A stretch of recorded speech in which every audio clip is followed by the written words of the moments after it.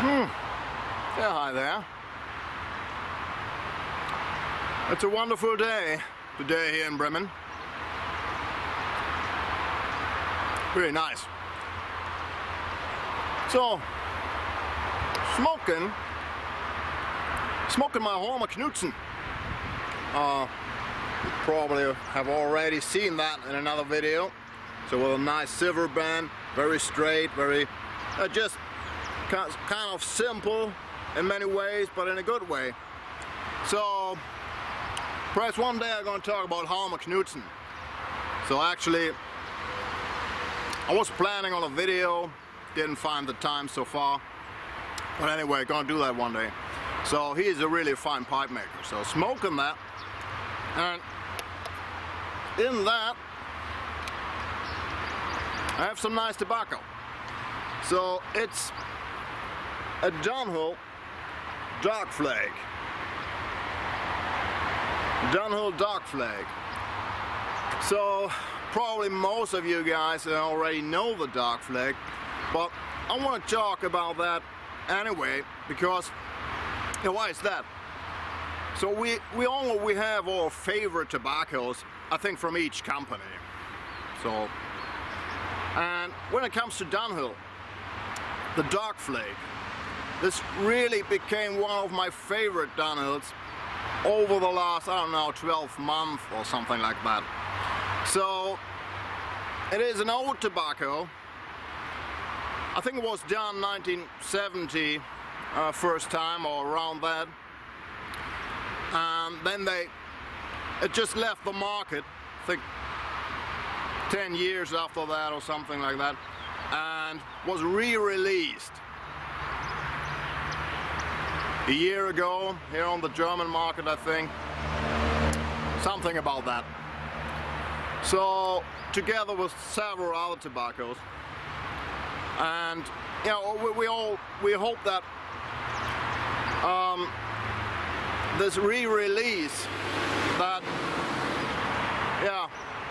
when we look back in several years, that this wasn't just a short episode because Dunhill leaving the market. So I think at this point we don't really know what happens to Dunhill and the tobaccos. Well, it would be a shame if this tobacco and many other good tobaccos from Dunhill, if they really will leave the market completely. So, but we don't know so far what happens. So I'm planning on a video, which tobaccos to sell from Dunhill, for me personally. So just in case.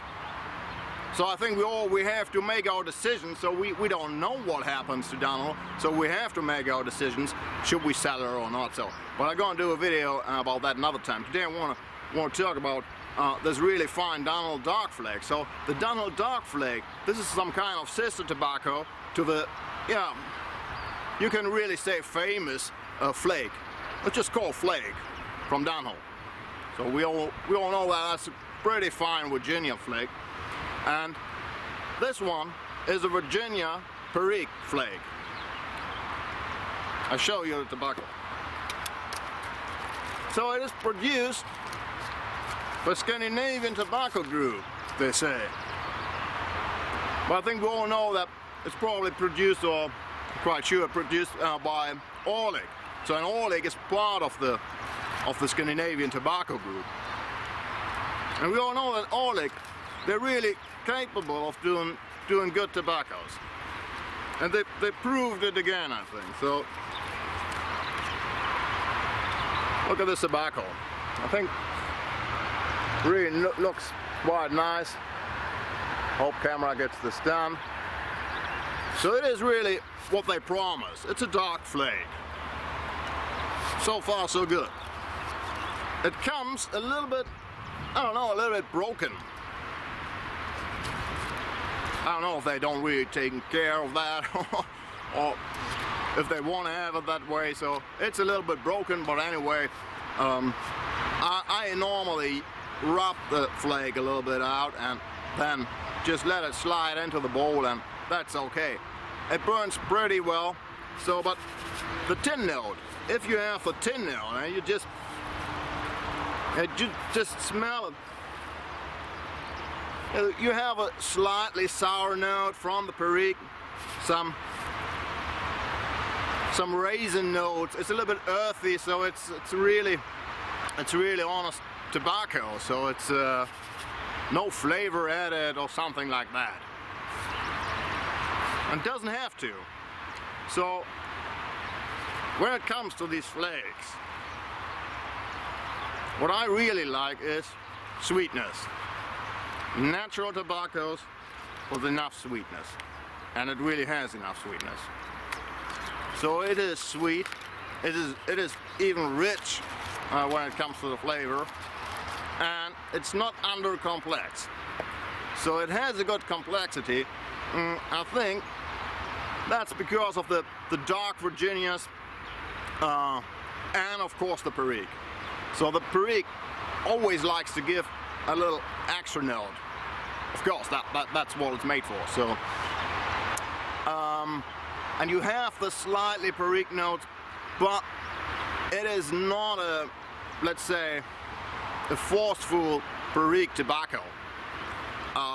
It is a Virginia tobacco, added with a note of perique. So, pretty nice. It's pretty nice. With the dark Virginias as a flake, you can't complain about that, I think. So it burns pretty well, it's easy to handle. Another important thing is always, it doesn't change during the smoke. It's quite constantly notes of Virginia and perique. So I think it's a good tobacco, perhaps even an all-day tobacco. Yeah, depends how much you smoke and what you want to spend for that, because yeah, it's a Dunhill, so that means it's not coming cheap. Price in Germany is 14 euros 30 cents. So okay, that's not cheap, yeah, but it's not as pricey as, let's say, a 3 Nuns. So I think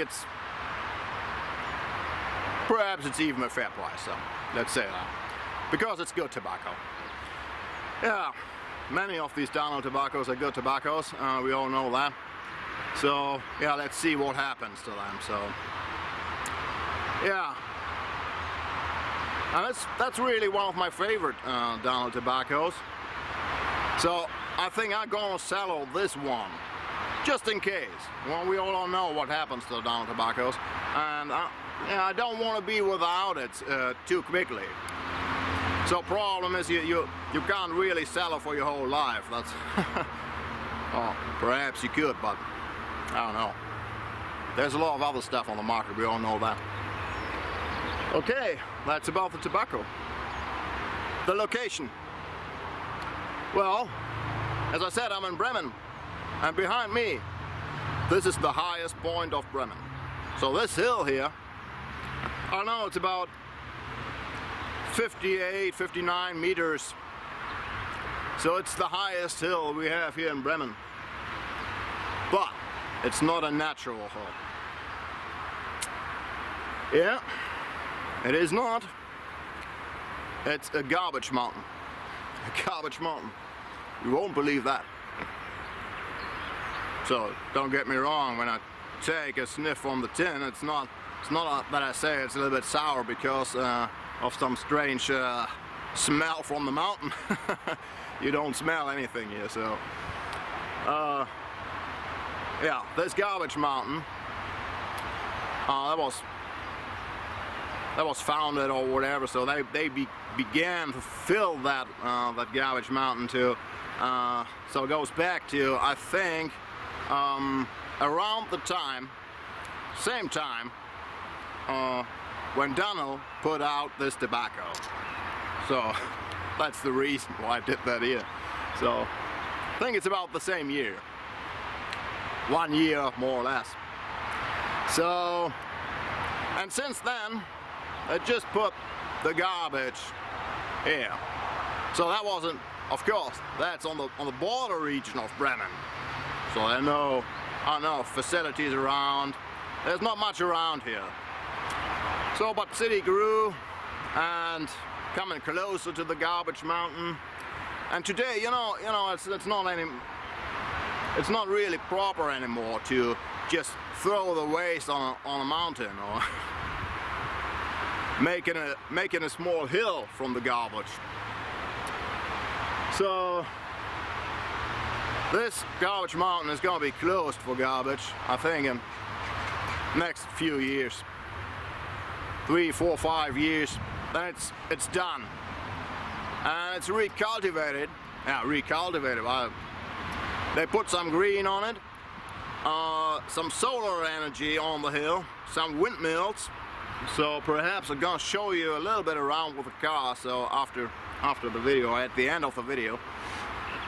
So, and yeah, it's gonna be closed, and then it should be some kind of green hill. So there's no danger of pollution or for the environment here. So they made that sure. It's not leaking into the water or something like that. So they taking care of that. But anyway, it's not proper anymore just to throw the waste on a hill. We all know that.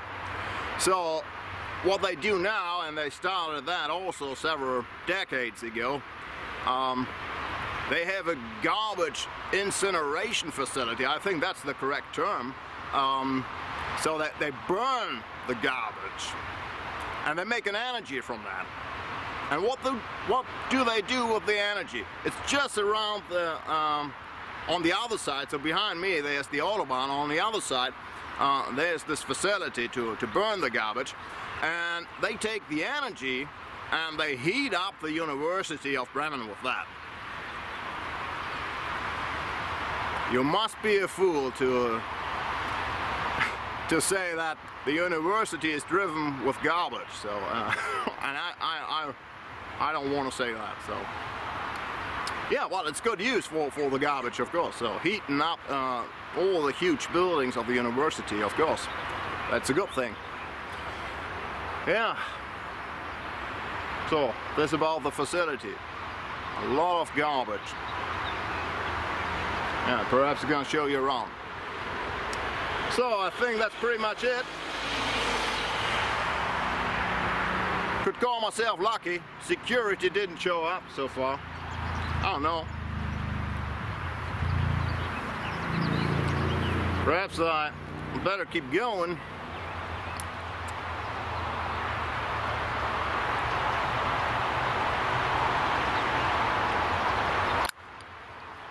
Well, you see, they watch out that nobody, I don't know, coming in and just throwing garbage on the mountain or something like that.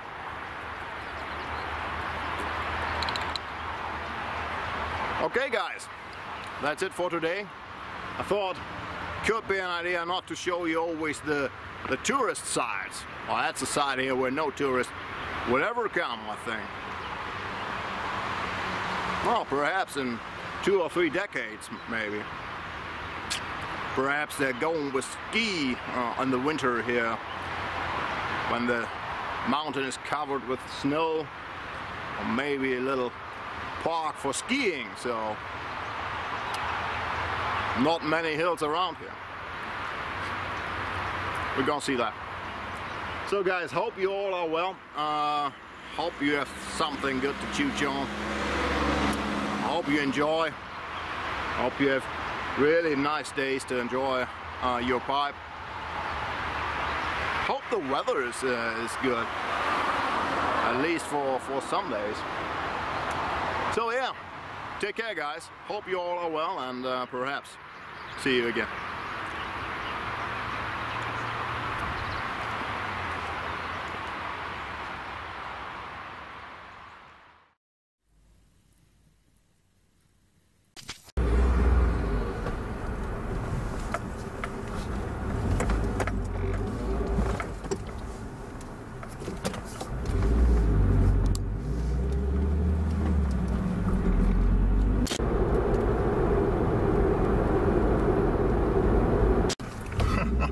Well guys, that's funny. Show you something. Can you read that? Can you read that sign right in front of us? We have the highest hill in Bremen, they say. The company I drive the garbage mountain here. Okay, gonna continue our way. See if we can find another spot here.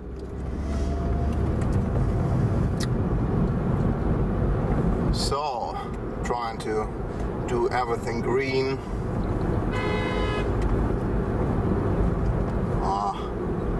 Somebody wants to go quicker. Let him. Oh yeah. So, okay. Right around here.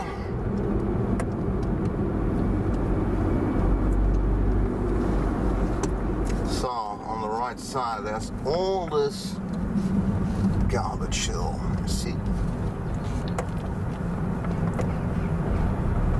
Crows, a lot of crows here. Damn.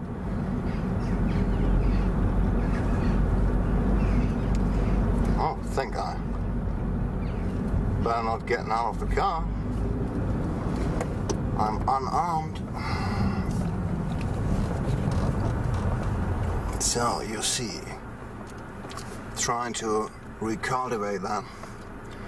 And with bacteria and all these things, all the difficult stuff, let's say, the more dangerous waste. So, okay, and here, there's another part, well, it's closed now.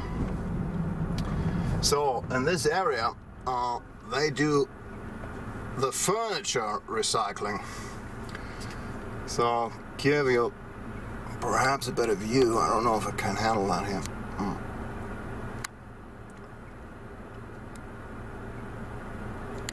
So there's a facility, I don't know, 50 meters or 20 meters on the left side, and yeah, they just crashing all the furnitures and I don't know, in very small pieces and even smaller pieces, yeah, back to earth, let's say that.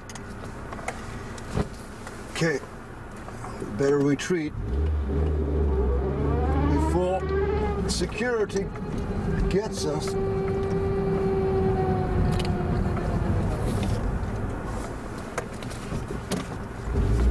So now the other way around.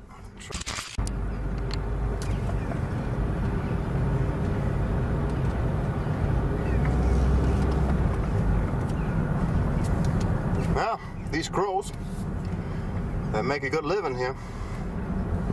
Can be sure of that.